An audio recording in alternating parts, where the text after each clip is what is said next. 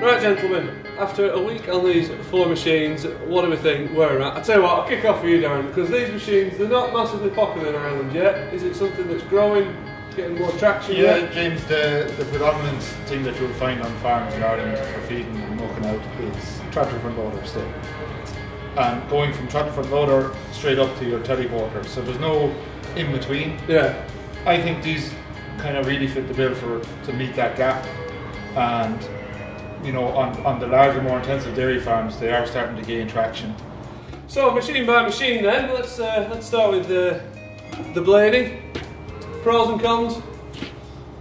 Simplicity. It's a machine that if someone broke on it, you probably could quite easily fix it on the farm. Yeah. It's not something that you need to take to your local dealer and put the laptop in to find out what the problem is. And cons? It's a double-edged sword. You could argue that it's very agricultural or very, you know, kind of primitive, but I mean that has its good things. I mean, in comparison to the multi-one, if you tip the multi-one off a wall, you're looking at major panel damage, whereas the Blaney could knock the wall. Moving on to probably its opposite, which would be the Italian multi-one. Well, the kickers off there, down. Well, one feature that stands out straight for me is the hydraulic bit coupler. That's super, the way you can just slot it in, turn your lever, job done. There's no relieving pressures, there's no any messing about. And downside? I think, especially for me, the biggest downside is just getting used to the way that it drives, the way that you pivot it in a different place to what is conventional.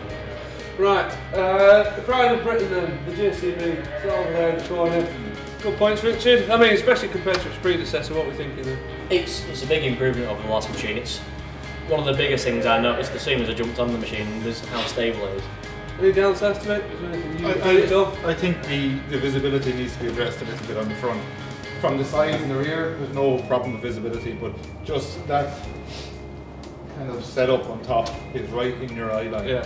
Finally then, the Gel, which is a bit of an odd one out, but we thought we'd include it anyway because it's you know, just give us a good flavour of what Gel are offering in the UK. They're pretty, you know, they're fairly new in the UK and Ireland yet. So, what was you thinking, Dan? I mean, you were fairly taken with it, surprisingly. Straight away, the build quality caught me by surprise. It's really, you know, right up there with the top players. So then, chaps, the big question: if you had to pick one, what's your favourite? What's your standout of this week?